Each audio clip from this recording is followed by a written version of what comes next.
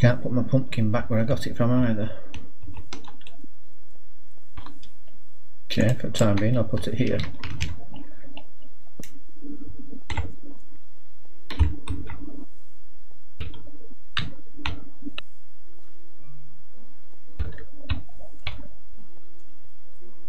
I don't know whether this is going to work or not. You see, hopefully it will pull it through. Anything being macerated will be pulled down to here. And then once it's macerated, it'll be pulled out, put into the smelter. Well, you see, that's not necessarily a good idea, is it? Because I might, well, no, I suppose anything else I want macerating, like coal, I suppose I could send somewhere else, could I?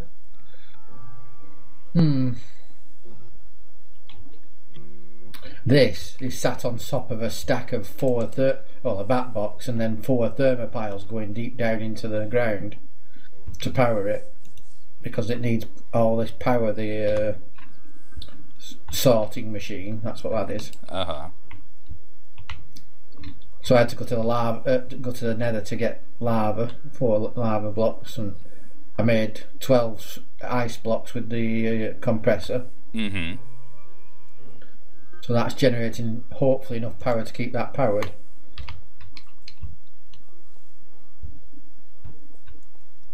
And underneath it, you say, are 4 like thermal generators?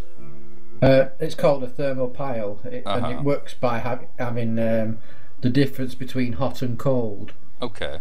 And what you do is you put, it's got like 4, I suppose it's got 4 sides, hasn't it? A box, if you don't count the top and the bottom. Sure. So on one side, like where the ender chest is, you'd put a lava source, and then on the other 3 sides you would put water. Okay. And the difference between the temperature in the lava and the water acts on the thermopile to make it generate electricity. Okay.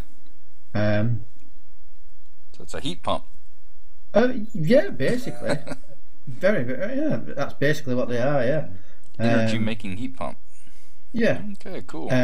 But instead of using water blocks, I've used ice blocks, which are even colder. Sure. So each one generates more power than it would if it was just water. And you made those in the compressor, you said? You put a snowball in the compressor and it'll make an ice block. Okay. So if you let me know how many stacks of snow and how many stacks of ice you'd like for your glacier, I'll make them for you. We have the technology. We have the technology to terraform like... Yeah, I'm the snow golem.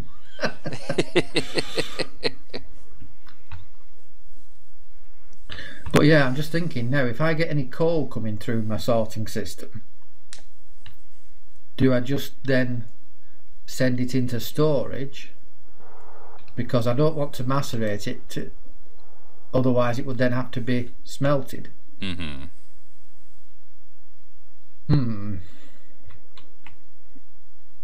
I might just void coal, because I've got infinite coal here anyway. You do.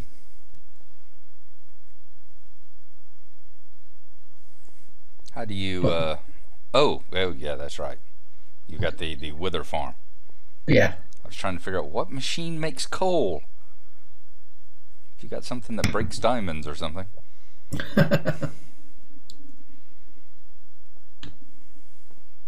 I hadn't thought about that. Infinite coal, that is nice. Yep. And I've also got infinite blaze rods, so instead of using coal to power something, I could use blaze rods. Quite lucky really with...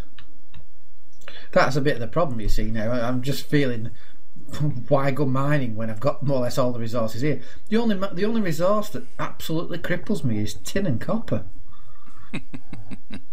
And I have actually researched the spells to transform gold into either of those, so I could do it with magic if I wanted to.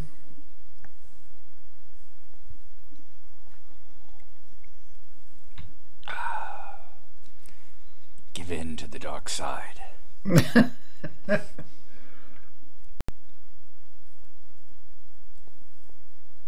So what I will do then is I'll make another ender pouch that's got this colour coding on it, Mm-hmm. So then, whenever I'm going out anywhere and I've got stuff I want to take home, I'll just put in the ender pouch, and it'll be pulled out and put into the sorting system straight away. Phew. Nice. Yeah, it's not bad, is it? I wondered if this is how Lord of the Rings works, huh? I'm thinking, if I make the same thing as I've done with the jetpack for the battery box as well, then I'll never have to come home. I could just keep on going.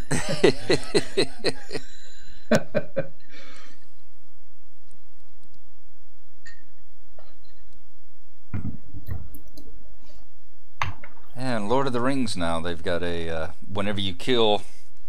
when you kill the mobs in the game, it used to be whatever they had on them went into your inventory.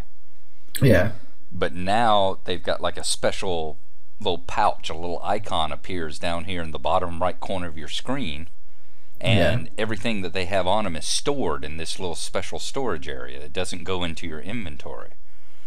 And it's stored there for up to an hour. So you've got an hour after, if you're out adventuring and everything else, you've got an hour to kill your first mob, hour from the time that you got the first loot to get to a vendor and sell it back or put it in your inventory or whatever you want to do with it. And it's really helping the problem of it used to be you went out and you killed and you're still going along and you're still wanting, but you got to run back to town because your bags are full. Yeah. So it's really solved that problem. You can just stay out there and kill and kill and kill and kill until you've got to come back and sell or empty your pouch or whatever you want to do with it. And this is what I'm imagining. For some reason, it's on their server. They've got like this ender pouch thing like this, and all these little pipes and tubes that are storing all your crap. Well, does it stay there all the time? You don't have to even pick it up, do you not? It just sort of like puts it there, so you could go back to town and then access it still from town, or do you have to be near the mob? Yes. Yeah, it's like a bag of holding with a 1 hour time limit. Right. So yeah, as long as you take it out of the pouch or do something with it within the hour, it's there, whether you're standing with the mob or back at your house or standing at the vendor or whatever.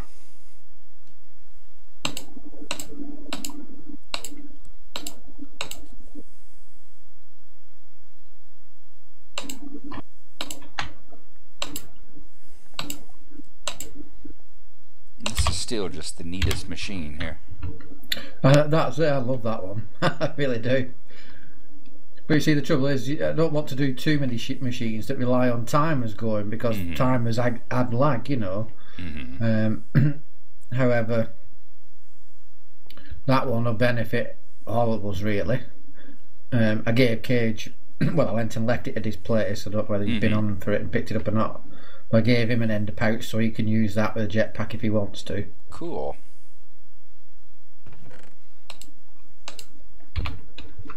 Guess I'll have to get around to building me one now. So what did you do with him when he came on, and how long was he on for, etc.? I don't know how long he was on after I left. I got on here with him, I guess, about 1 o'clock. And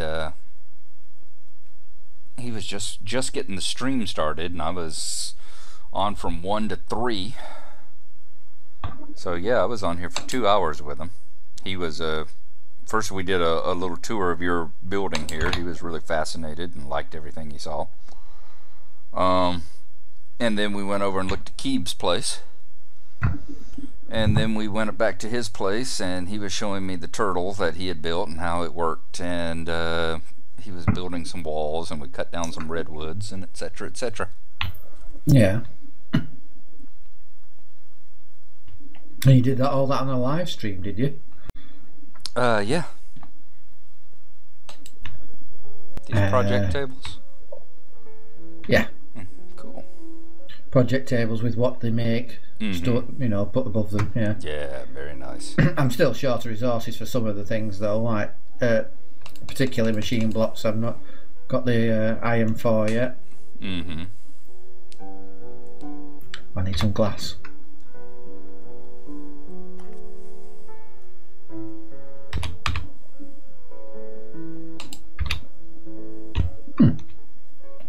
chest has glitched up and stuck in the up position for me. Yeah, me too. Low WD-40, the hinges will start working again.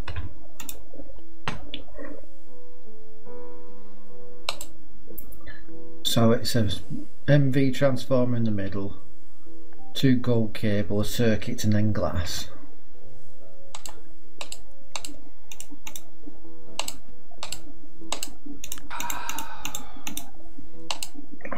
Okay. Let me put that into the machine before I forget, so I don't blow it sky high when I connect it.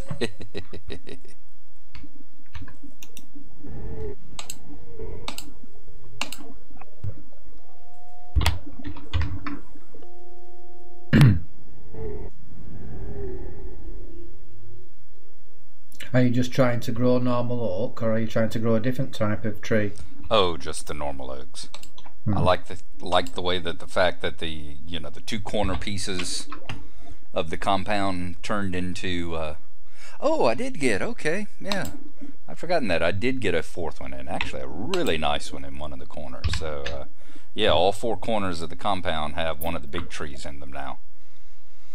I like the fact that the 2 back corners both grew them by accident, so I wanted to make sure we got them in the other corners as well. Yeah.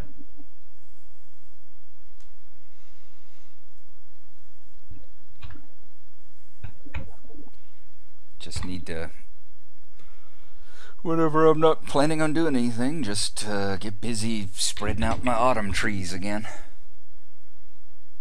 Eventually like to turn as far as I can see here into an autumn forest on these hills and everything.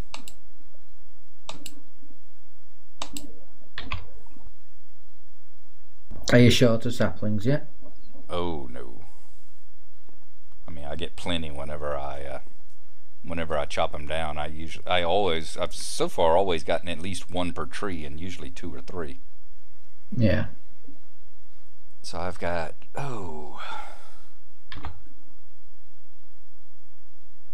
4, 6, 8, 9. I've got about 4 or 5 of each tree now. So it's getting there. It's getting there. I just got to figure out where I want my other books at now.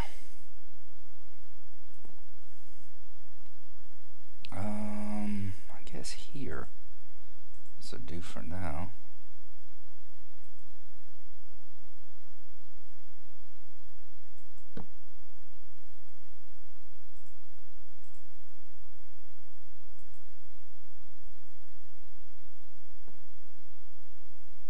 Yeah, that'll do.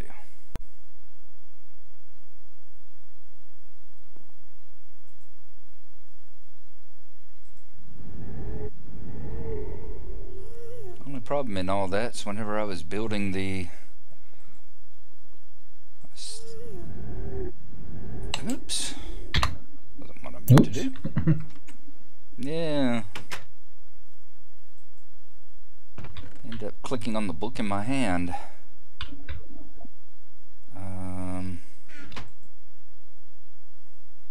Which apparently made it go away. Clicking on the book in your hand?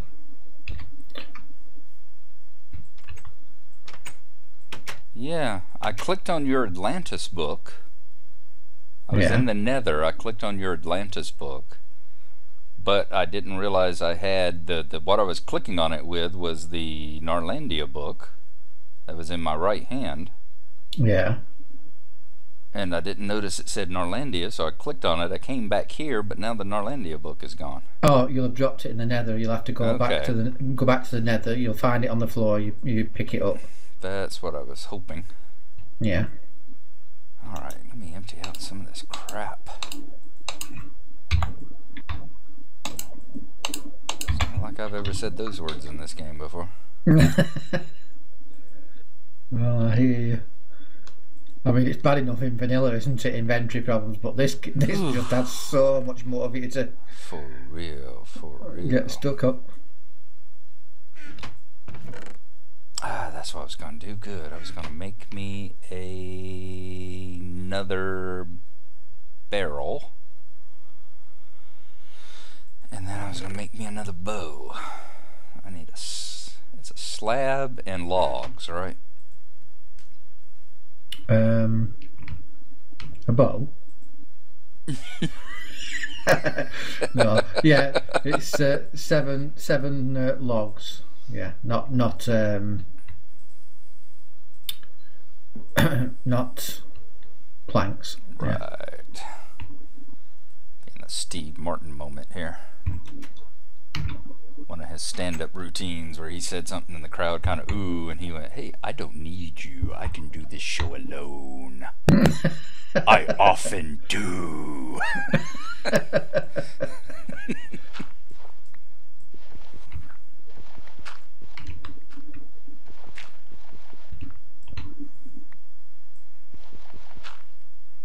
That's something I need to get on iTunes and find out. What's that? That would actually be worth getting. See if they have a. See if they have any of the old Steve Martin stand-up albums from the 70s. I would love to get copies of those again. I think I've got one of them, you know, LP from back then. I've got like, I don't think it's Comedy's Not Pretty. I think it's did he do a Live on the Sunset Strip? I can't remember. Wild and Crazy Guy. That was the one. I loved his stand-up. It was wonderful stuff. Alright. Now you said there'll be a book, and there it is. Pick that back up. Good. Alright, let's not click on it with something in my hand. Good, yay! And I'm not even going to make a comment about the fact that everyone that zones in here zones in staring at your bed. Nope.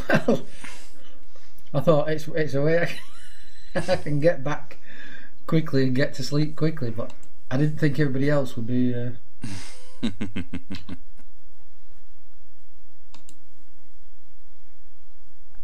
dropping by, shall we say. Should have known everybody would be dropping by. It's like I said, we always end up at Mindfiend. Oh, and congratulations on the 365 episodes of BROCRAFT. Wow. Ah, thank you. Well, you're a big part of that. You're a very big part of that. You're responsible for at least half of those. Oh, I don't know about being responsible for them. I was there when you filmed them. And I'm giving you at least the blame. You're not weaseling out of this, monkey boy.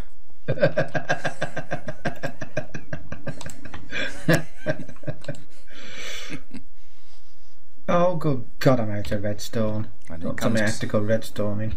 Comes to trial, you would definitely be listed as an accomplice. Well, that's okay. You haven't seen any marshes anywhere, have you? Because I could do with finding a witch. No, I haven't.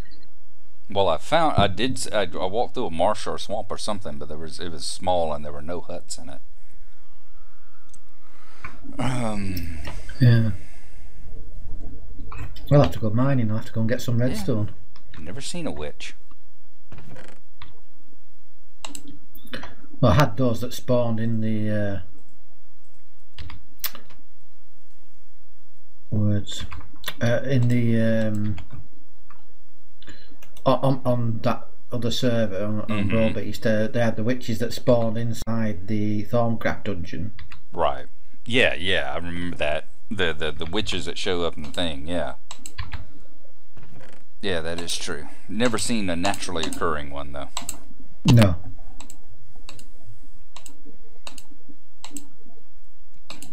Well, there were the ones I knew back in college, but they were a totally different breed.